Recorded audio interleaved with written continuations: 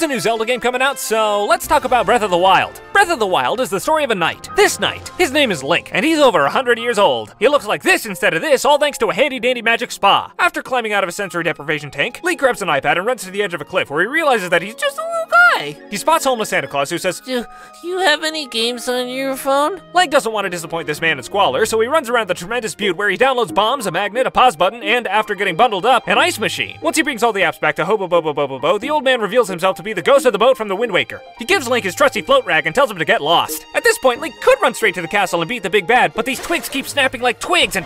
Nope. Instead, he has a little chat with an old friend. Impa tells Link about the 4 magnificent creatures that have been running rampant while he was busy power napping. Now he gets to choose between Big Bird, Carpet Dealer, Car Insurance, and Dumbo. He heads to Waterworld, where the fish people have one big problem that none of them seem to actually be addressing. On his way to meet King Fish, Link runs into his fish girlfriend's little brother, who is significantly bigger than he was earlier.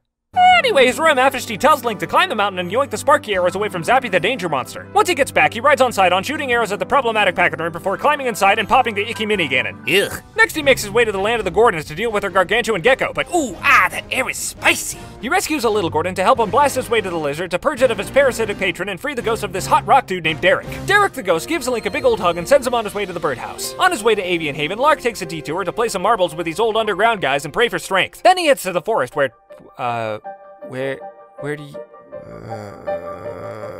Ta-da! A shiny new sword courtesy of Old Tree, the granddad of the 900 tree people playing hide and seek all across Hyrule. Link gets to Poultry Peak and bundles up because, excuse me waiter, my bird town is cold. Teletubby tells Link to shoot a bunch of targets before throwing him into the Sandbird from Mario Sunshine where he beats up Gusty Ganon and frees the spirit of Falco. Next, Link heads to Gerudo Town. Gerudo stands for Gee, rude of you not to let me in just because I have cooties. So he puts on his cootie concealer clothes and talks to the Child Queen who tells him to go steal back her Zappy hat from the cult to the north. He beats up their boss man and Kid Queen sends Link into the sandstorm with a seal to slingshot him into the cranky camel where he gets rid of Speed Zapper and frees Tall Girl's ghost. Now that all the big creatures are on his side again, Link makes a beeline for the castle. Boink! Once inside, he comes across the nasty pulsing sack of doom, which spits out the grossest looking Ganon in any Zelda game. Thanks to the big animal robots and Link's glowstick sword, this gross Ganon gets got pretty fast.